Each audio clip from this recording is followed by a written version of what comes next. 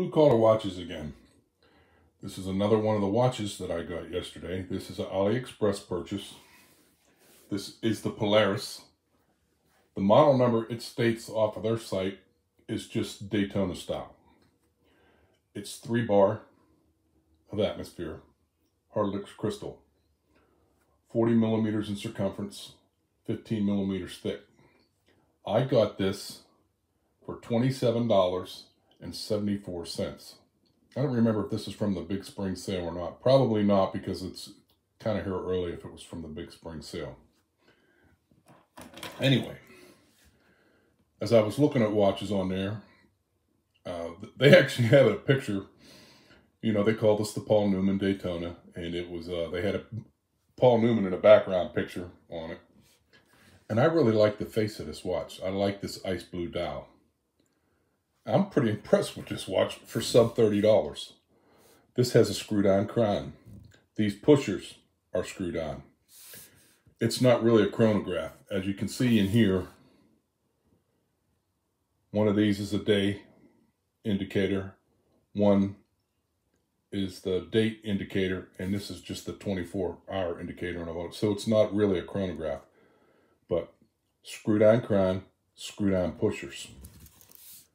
No exhibition case back. I haven't opened it up. It's probably, because of the price point of the watch, this probably has the Tongji automatic movement in it. I did time graph it, and it was coming out about minus 20 seconds a day. Not spectacular, but for a sub $30 watch, that's pretty darn good. The band that this came with, for a sub $30 watch, it's a decent band. Solid end links. Micro adjustments. The clasp, better than most inexpensive watches. And I think that's a pretty darn good looking watch. I probably would have been willing to pay a little more for it. Don't let Paulareis know that, because they'll start charging more. Even this dial, it's not plastic. It's an actual, it's probably an alloy, as probably is the case. The lume, I haven't really checked the lume, but it does have, as you can see, applied indices. Again, there's the, you know, day, date, and an actual hour. I haven't even set those. You know why? It's too small for me to see anyway.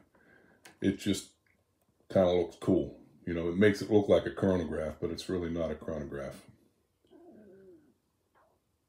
But I think for less than $28, that this is, what really shocked me is the screwed on crown and the screwed on pushers. I didn't expect that on a watch at this price point. This is the second watch I have received from this company. I'm pretty impressed for what I'm getting for my money. It's a cheap movement in there. So if you're looking for something with precision, nobody that's looking for a precision timepiece buys an automatic, because they're all going to lose or gain time. 20 seconds is not spectacular. You know, you hope to get your watch within 10 seconds a day. But for $27.74, that's not a bad little watch. And the face on this, I just love it.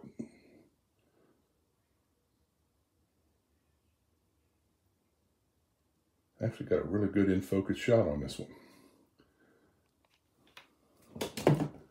So, still on AliExpress. Like I said, there is no model number. It just says Daytona Style. And then when you come across a Paulareis watch and you see Paul Newman's face in the background, hey, this is it. It comes in a bunch of different colors. I just really like this ice blue one. I think it's a good looking face. We're going to call this one done. That's it.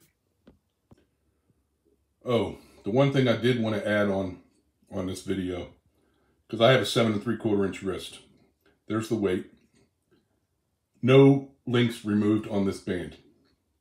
This almost fit perfect out of the box. I took it in one micro adjustment.